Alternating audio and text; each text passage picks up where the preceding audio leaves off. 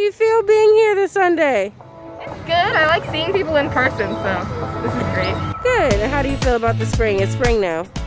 Spring is great, like the weather, but the bugs, I feel good every time I can get here. Every time. I like spring. What brings you here every Sunday? God.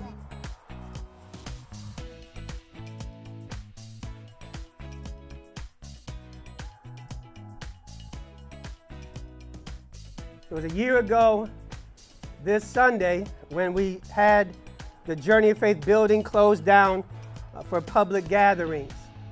So it's ironic that we are still in that place of the building being closed.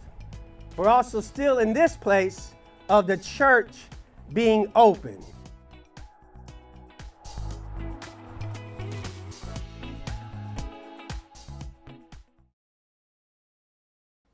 Good morning, beloved. And how are you doing today? Welcome this Sunday morning to Journey of Faith online worship. And guess what? Guess what? I'm going to let you in on a little secret, okay? Don't tell anybody, all right? Well, actually, no, tell everybody. Guess what today is? Today is still Easter. We are still in the season of Easter. How do you know? The lily and tulip have already said so. It's a little giveaway, but we're here on this second Sunday in the season of Easter. We gather on Sundays because of Easter. If you're a student of Scripture, you'll know in the Old Testament it was the seventh day, right? In creation, on the seventh day of creation, God rested. God set the seventh day aside as a holy day, a Sabbath day. Well, seventh day is Saturday. But what's going on? We're here on Sunday. Are our calendars off? No. As followers of Jesus, we believe that a new Sabbath has now dawned, what is called the eighth day of creation, when God has brought forth this new covenant through God's Son, Jesus. And so it is this Sunday morning, this Sabbath day, we set aside this time to gather, this time to pray, this time to praise, this time to preach, this time to grow in our faith. So, beloved, get ready. I'm going to say those three miraculous words, those three words that rock the heavens and the earth. You ready? Jesus is risen. And you can just simply respond by saying, He is risen indeed. And then, hallelujah. Hallelujah. We know it from last week, right? You ready? Jesus is risen. Hallelujah. Jesus is risen. Hallelujah. And one more time so the world can hear us. Jesus is risen. Hallelujah. So I'm so glad you're here. We are in our sermon and scripture series. I'll be preaching from in a moment. But until that sermonic time, we're going to have a moment of prayer, the reading of scripture, and today's song given to us again by CJ is There Is None Like You. There is none at all like the Lord. So if you would please pause with me. If you would please take a breath with me to breathe, and right now just fill your heart with gratitude. Just think of what you are thankful for today. I'm thankful for life. I'm thankful. I had a 4-day vacation, y'all. I went away by myself. I love my wife and kids, but it was nice to not have to worry about what other people wanted to eat, or if people put on their pajamas, or if the kids got the shower and bath. I just had to worry about me. So I got away 4 days. It was nice. I got my hair cut, my Easter haircut here. I got my fancy tie, right? I got a lot to be thankful for, just life today. So just breathe for a moment and just think of something you're thankful for. Something right now. Fill your heart, your spirit, gratitude. And then let us pray. Lord God, we thank you. We thank you, Lord, for another Sabbath day. Another day to rejoice and be glad. A moment, Lord, to lift up to you our praise and to again express to you our deepest, sincere thankfulness and gratitude. Lord, we are so thankful for the gift of your Son, Jesus. We're thankful for what happened on that first Easter. and we embrace the message and power of Easter on this day in 2021. So bless us now by a measure of your Spirit. Lord, speak to our hearts, minds, and souls today as we gather near and far to worship your name. We pray this and everything in Jesus' name. Amen. Amen. All right, y'all, so we're going to have a reading of Scripture. Our praise song or anthem today, There Is None Like You, Lord. And then I'll be back for preaching of today's message. Jesus is risen. Alleluia. Good morning, Journey. Today I'll be reading from the Gospel of Romans, chapter 6, verses 3 through 11. Do you not know that all of us who have been baptized into Christ Jesus were baptized into his death? Therefore, we have been buried with him by baptism into death, so that Jesus, as Christ was raised from the dead by the glory of the Father, so we too might walk in newness of life. For if we have been united with him in a death like his, we will certainly be united with him in a resurrection like his. We know that our old self was sacrificed with him so that the body of sin might be destroyed, and we might no longer be enslaved to sin. For whoever has died is free from sin. But if we have died with Christ, we believe that we will also live with him. We know that Christ, being raised from the dead, will never die again. Death no longer has dominion over him. The death he died to sin, once for all, but the life he lives to God. So you also must consider yourselves dead in sin and alive to God in Christ Jesus. May God add a blessing to the reading. Amen.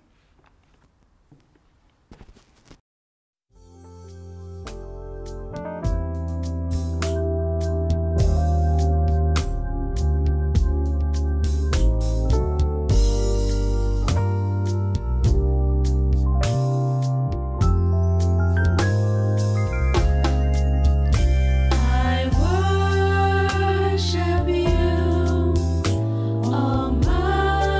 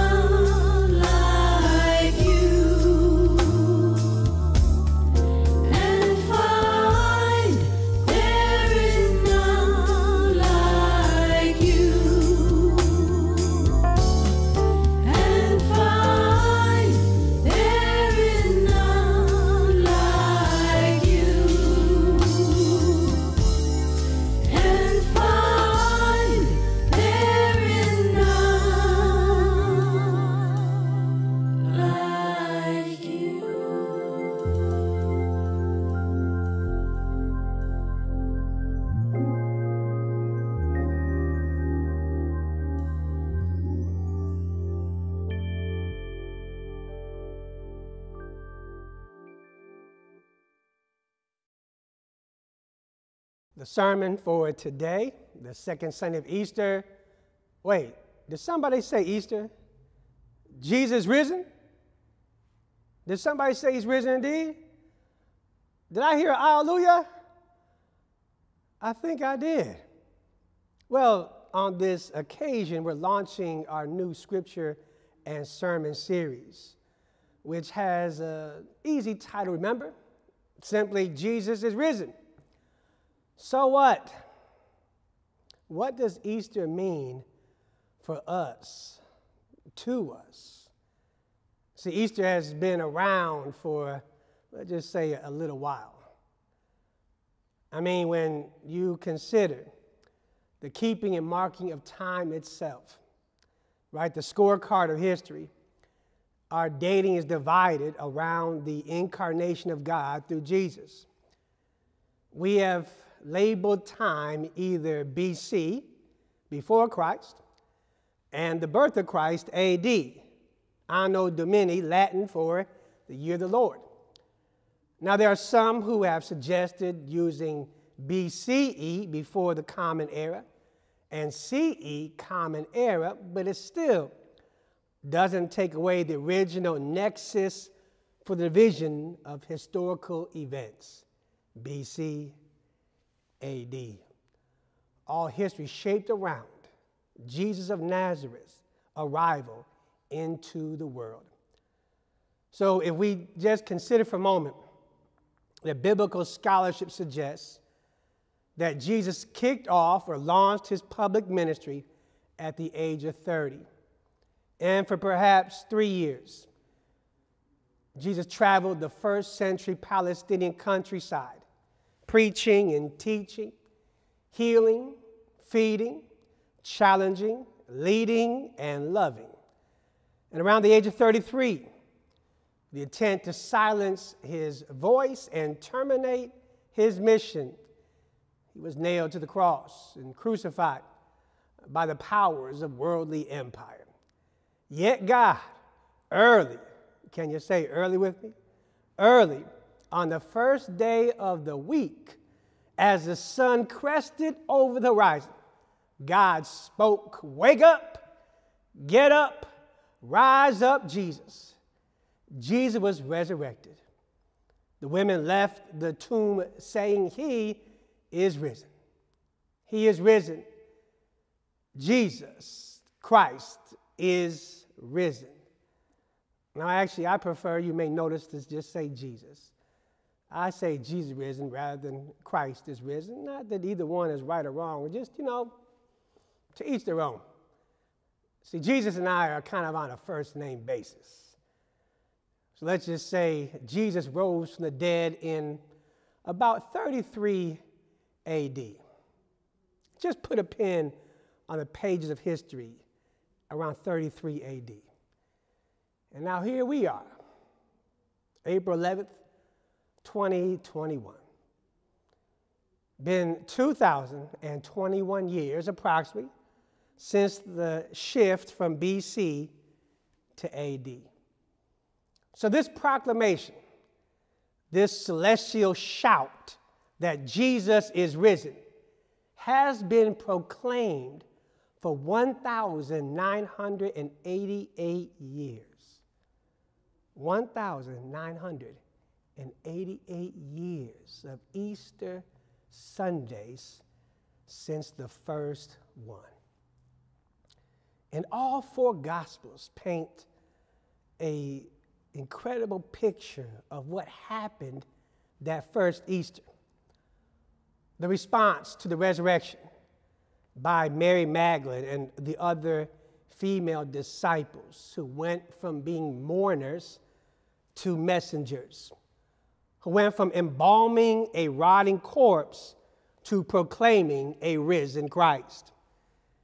And how the men disciples on the first Easter, inspired by those preaching sisters, moved from cowering in fear to courageously living their faith. For all of the followers of Jesus, their hope, which died on Friday, was recharged on Sunday. The first Easter. The first news sounding of the resurrection. That was for them, and that was back then.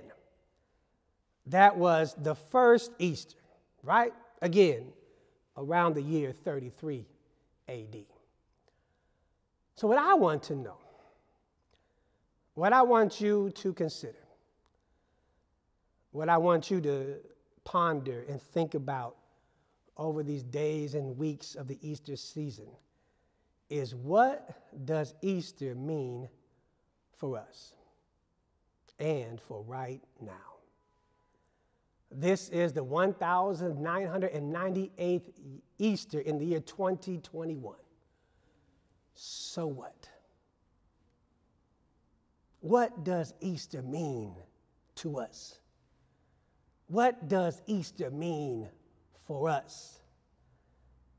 That's what we're looking at this time together. And first, I want to focus on, what do these words, what does resurrection mean in the face of death? What does Jesus living have to do with my death and dying? Death is a subject we are not very equipped to discuss. At least in my years of ministry, I found it quite difficult for families to have conversations around death. Even in communities of faith, there seems to be a sense of trepidation whenever death is present or spoken of. You know, in some sense, we live in a death-denying culture. Heck, we don't even want to talk about getting old. We get mad at our bodies and embarrassed for the natural process of aging. Mad that my hair is thinning out. Mad that skin is starting to show some wear and tear and some wrinkles. Mad that our body fat is holding a convention at our waistline. Did you know globally, we as human beings spend $191.5 billion a year on anti-aging products? And it's predicted that in the next 10 years, by 2030, we will spend $421 billion a year in anti-aging products. Just trying to show folks that we're not getting old. So how much do we wish to hide, deny, ignore the aging process? And when we can't even speak about our bodies aging, we really can't talk about our bodies dying. Aging is difficult, but when it comes to death, whew, so often nothing. Silence, crickets. Somehow we may even deceive ourselves and trick ourselves to somehow believe we're going to get out of this life without going through death. And there are many preachers, I'm not one, but there are many preachers out there who will try to sell you on that reality, only themselves to someday go the same way. So I don't want to talk about death because I might put it in the universe. It's already here. In our sacred writings today, what was read for us from the book of Romans, Paul does not hold his tongue or the quill he's writing with to pull back the veil on the topic of death. It's important to note something as we get into this lesson from Romans, that it's the Gospels. It's Matthew, Mark, Luke, and John that report to us on the events of Jesus' life. There we learn his birth in Bethlehem, his baptism in the River Jordan, his directives on how we should live as his disciples, to treat people the way you want to be treated. Jesus emphasized more the essence of relationships over rituals and regulations. To love God, love neighbor, and love yourself is at the center of Jesus' teaching and our faith. That the way you treat the most vulnerable in society is reflection of how you treat and love your Creator. So, you know, I wonder then, sometimes, based upon what Jesus taught and how he lived, I wonder what happened to American Christianity. Do folks who say they love Jesus ever read the words of Jesus? The gospel report Jesus' miracles, the feeding of 5,000 people, the walking on water, the healing of those who are blind, crippled, deaf, mute, the resurrecting of the dead. And they all record his horrifying death in Jerusalem on the cross. But on the third day, he resurrected.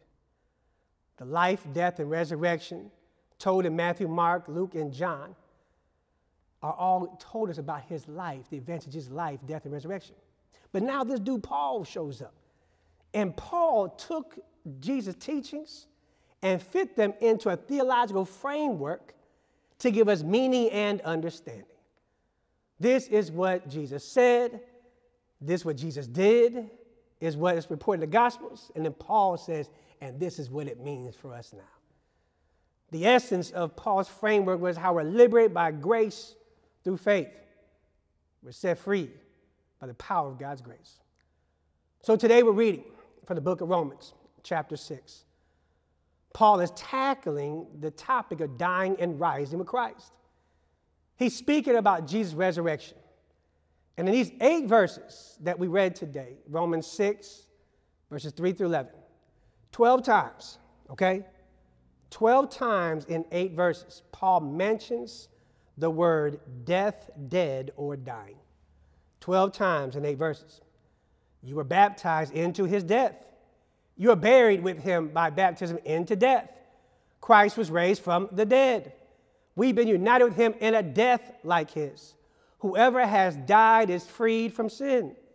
But if we have died with Christ, Christ being raised from the death, death no longer has dominion over him, which happens to be my favorite. The death he died to sin once for all. Consider yourselves dead to sin. Man, Paul, that's a lot of death. Why are you trying to mess up my Easter joy? Why are you trying to kill the buzz, Paul? Baptized into death, died, dead.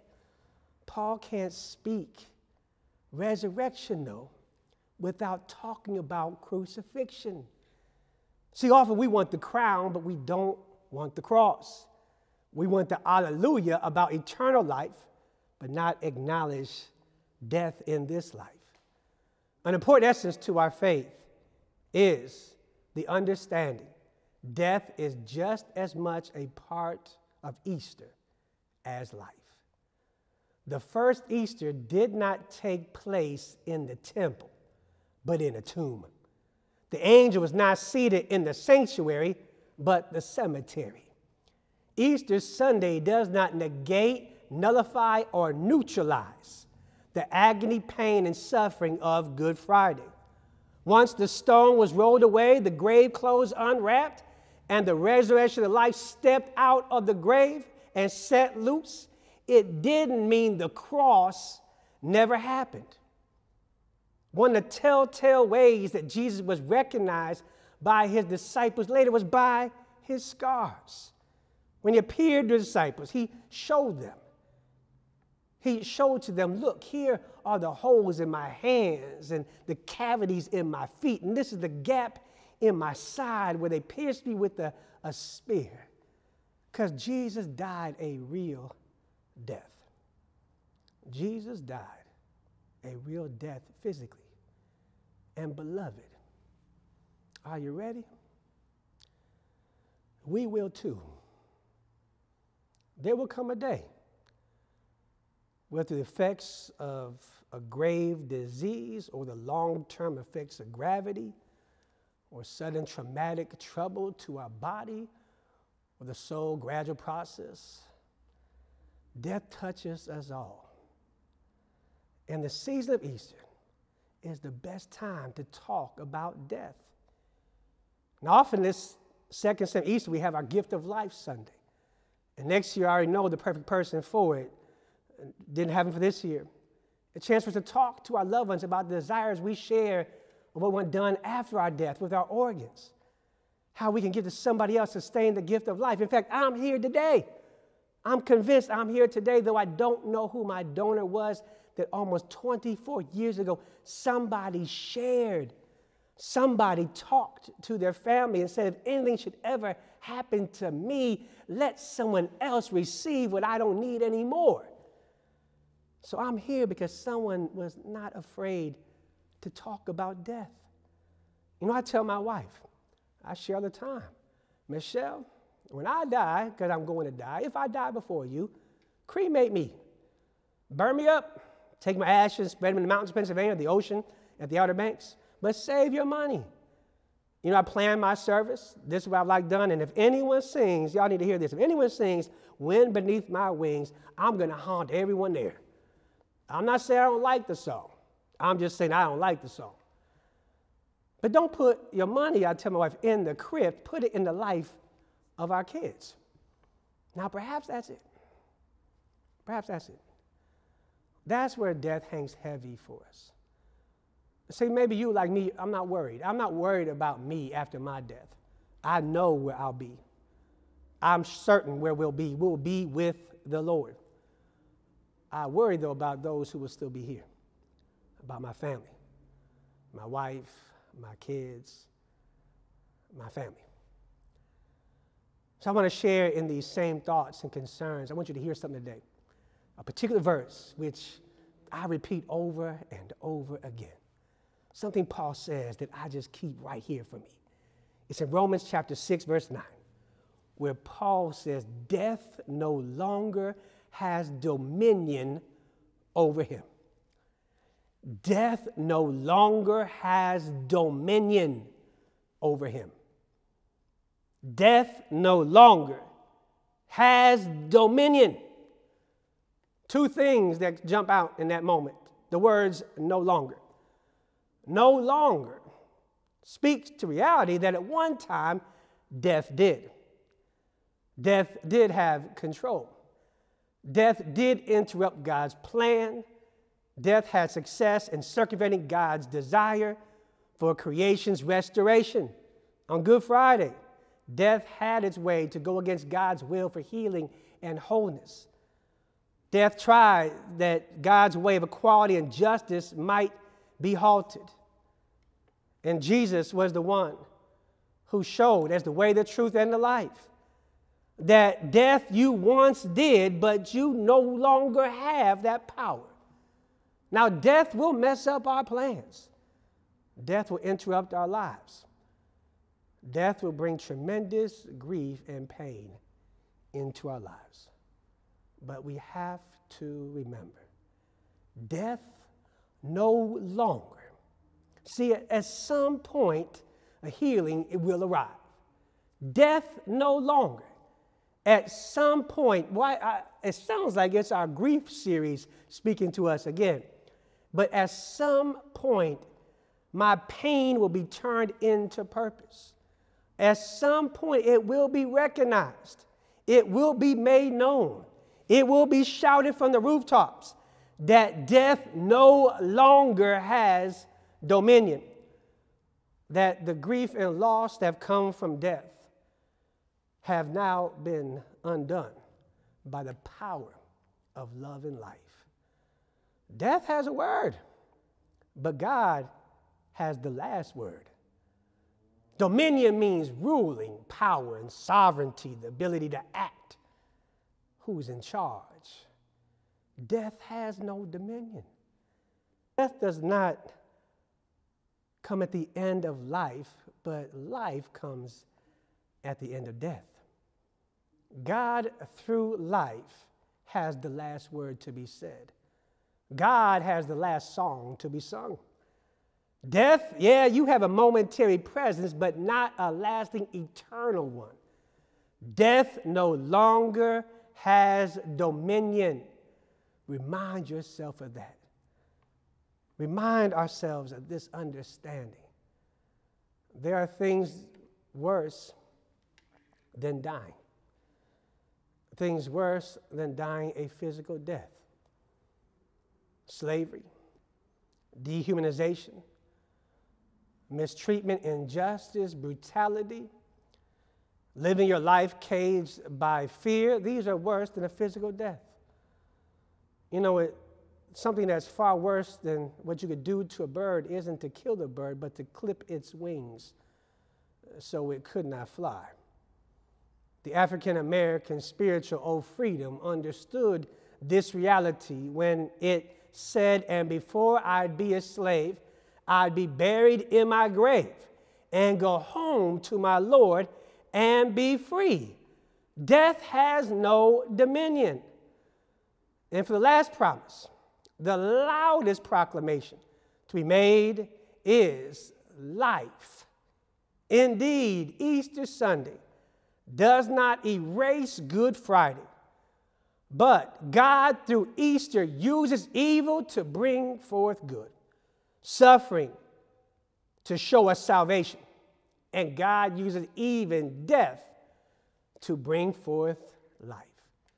For just as Paul in Romans chapter 6 names death throughout those 8 verses we read, he also mentions where death ultimately leads to life, resurrection, this understanding of being raised up. Christ was raised from the dead. We walk in newness of life. We are united with him in a resurrection like his. We will also live with him, but the life he lives to God, alive to God in Christ Jesus. The final word, the last act, the triumphant victor is life, which is why the reality is we are all going to die. But the question is, are we all going to live? Will we live the newness of life? Will we live not after you've drawn your last breath, but with this breath? Will you live with that breath? Will you live not after our bodies have died, but will you live right now? Will you live through our baptism, through the dying and rising, the washing and renewing we're all given in those waters? We were baptized into Jesus' death and also his resurrection. We can live. Easter invites us to live as Jesus lived, to live in the way that we love, to love God, to love neighbor, and to love ourselves. We can live today as Jesus lived, filled with hope and possibility. We can live as Jesus lived, not worrying about what other folks are thinking or saying or judging you, but live free to be you. We can live as Jesus lived, to laugh often and cherish every moment of life that we have here. We can live shouting the truth, shouting the eternal reality that Jesus is risen, which reminds us that death, you no longer have dominion here. For just as it's true now in Easter 2021, as it was in Easter number 1, we can live as Christ has freed us to live. Jesus brings us through death and leads us to life. Through the cross, Jesus entered into death with us to be the way, the truth, and the life. Let me close with this. This coming August, my family and I, Michelle, myself, and the kids are returning to the Outer Banks, to North Carolina, to Nags Head. We went 2 years ago and loved it. Planned on going back, but, you know, COVID-19 changed a lot of plans in 2020. When we went last, in 2019, 2 years ago, on the beach, you know, the waves were crashing, and you get the sense of the awesome power of the Atlantic Ocean. And just standing there seeing it. And Zanaya, my daughter, she jumped right in. She went right with me. We were riding the waves and body surfing. She was using our boogie board to go up and down. She was having the time of her life. But Zach, Zach was, he was younger. He was only about 7, and he was a little more apprehensive. He stood on the shore. He got his feet wet. He got his ankles wet. He had his floaties on. He was ready to go. He had his goggles on. He wanted to go. But Zach was intimidated. He was scared by the waves and awestruck by the sound. He was afraid to go in those waters. So Zanaya, she came out of the water. She went over and she talked to him. Because I tried, he wouldn't listen to me. But she went over. She talked to him for a minute. Then I watched as she grabbed his hand. And by the hand, the two of them walked into the water. They went in the ocean.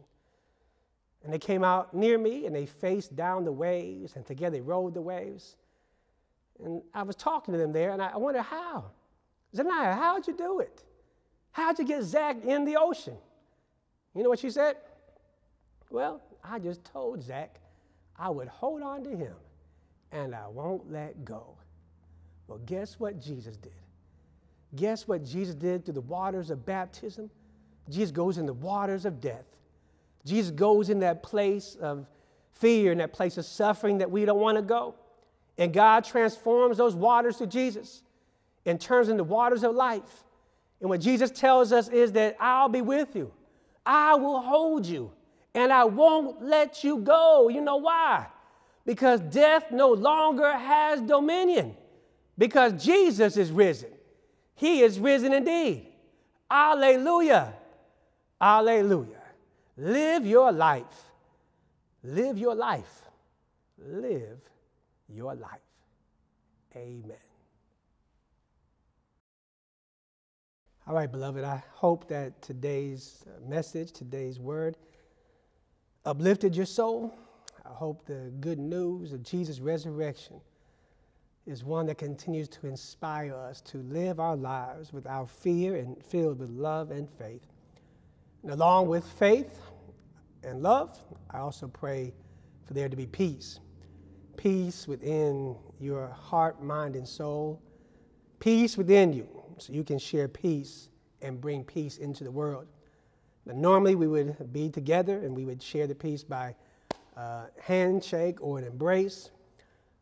And perhaps soon, we'll see as the pandemic goes forward and we get closer, we'll be back in here someday to do it. But until then, from me to you, I extend to you the peace that passes all understanding, the peace of our Lord to be with you. And I invite you to please share God's peace in the manner in which you live and how you share all that God has given to us. So may the peace of the Lord be with you. Amen. So a couple of things going on that you would have seen earlier in what's going on at Journey of Faith. The Tuesday, Thursday Facebook Live devotional at 6 o'clock is now the Monday, Wednesday Facebook Live devotional. Prayer, scripture, meditation. All on this theme of Jesus risen, so what? What does that mean for us now? So you'll find me Mondays and Wednesdays at 6. You try to find me Tuesday and Thursday, won't be there. Actually, a baseball practice for my son. So Mondays and Wednesdays, 6 to 6:15, tune in to Facebook Live, Journey of Faith page, Lord willing, and the creek doesn't rise, I'll be there. Also then, we have our updated giving. First of all, thank you so much for everyone that gave for our ELCA World Hunger Appeal, money that goes to provide for those who struggle with just simple means of eating nutrition every day. What we received from everyone was $2,110. $2,110 from you. So again, thank you everybody that just sent in your $40, $1 a day during Lent. It all adds up. And so the church is going to add $1,500 to that. So we'll be sending $3,610 to fight hunger globally, nationally, and locally. But I'm going to suggest the board, I'll talk to them. I'm going to suggest we add another $390 from the church and actually send $4,000. So we'll let you know. But God has been good to us. Let's be good to one another, which is also demonstrated in how much you've given to support the work of the Lord here at Journey of Faith. We are actually, after Easter Sunday, we're $7,000 ahead of our goal. Again, incredible exhibit of generosity and trust. So thank you everyone who's given. You also can give. You also can help to support the ministry here. Give to us as we give to others. by clicking on Facebook. If you're watching, the top of the page, the donate button. You can give that way. Or you can go to our webpage, journey7902.org. There's a little tab up there that says giving. Just click on that and follow the instructions. Or if you're old like me, I still do it the old-fashioned way. I just write a check. You can send us a check or money order to 7902 Liberty Road, and that is Baltimore, Maryland, or Windsor Mill, Maryland, 21244. But again, from the bottom of my heart, from the depths of my soul, I'm just so grateful for you, grateful to God, and just so grateful for the generosity that is spilling out over from this community of faith. All right, beloved. Well, there's no bunny costume this day, so we're going to end with prayer and our closing blessing. But I hope you're still tuned in. I hope you're still with me as we want to take this time to go to God in prayer. So once again, as we began, we will end. Once again, I invited you to start. I invite you to finish, to take a breath, to just breathe and be present in this moment, to live your life. Don't worry about tomorrow. Give thanks for today. Let us be free from the fear of death and dying and just live every day to its fullest. So take a breath of life with me. Take a breath, and again, let us be thankful, and let's focus in talking and listening to God right now. So Lord God, again, we give you thanks this Easter Sunday, this Easter season, that we are being reminded, and we are together remembering and recalling the greatest act in history, the moment where you truly showed the fullness of your grace and love through the resurrection of your Son, Jesus. That even after the evil and violence visited upon him on Friday, Lord, you still showed up. You still chose for us to follow a path of love, a path of grace and mercy, to walk in faith every moment of life. So just ask and pray that the words of resurrection, the spirit and power of resurrection would be in each of us now. We continue, Lord, to pray for our world, for your whole global community. We pray, Lord, especially as we go through this pandemic, and pray for the vaccine to be utilized. Pray for people to work and live in compassion with each other. We pray, Lord, for our nation, our state, and local leaders. Again, Lord, help all to serve for the purpose of serving you, and especially then to be with those who are most vulnerable among us. Help us, Lord, to have a heart filled with your spirit today. We pray for those impacted by climate change directly. Pray, Lord, for those who are visited with gun violence as this epidemic continues. And again, we pray that we could come together as your children for the safety and welfare and well-being of our children, and look for ways, Lord, to limit all that happens with gun violence. Lord, today we ask and pray, continue to be with Journey of Faith, to bless this community, that truly it be a place anchored in your love and grace, that all who encounter us would leave knowing, experiencing the fullness of your presence. Lord, there are those who are among us, those we hold near and dear, and Lord, even ourselves in need of special prayer today. Lord, we all have places in our lives where we're broken and need to be healed, and places that we're lost and need to be found. So Lord, today in your presence, we name before you our own individual issues or concerns. Then we also place in your hands today, Lord, those who we know are in need of a double portion of your spirit. Lord, today we pray for Joy and Monica Campbell, for Cheryl Cunningham, for Mark Felton and family, for Evelyn Ryans-Dixon, for our bishops, Bishop Elizabeth Eaton and Bishop Bill Gould, for Hilda Fisher, for Pastor Chuck Horn, Pastor Lauren Kirschkar, and Pastor Sarah Meyer Flatt, for Matthew McKenna, Ivan Rosa, for Clifton, Michelle, and Marquita Reed, for Roger Sauter, Nettie Scott, Andrea Simmons, for Robert and Deborah Stone and Dejana, for Carolyn Tyson, and for Mark Vernick. For all our teachers and children and administrators, all those involved in educating our children, for parents. And now, Lord God, for everything and for everyone that we have placed before you, either speaking out loud or meditating within our hearts, we place into your hands. We place into your care. We place into your power. For Lord, we know that it is you who rule and reign supreme today in your grace and love.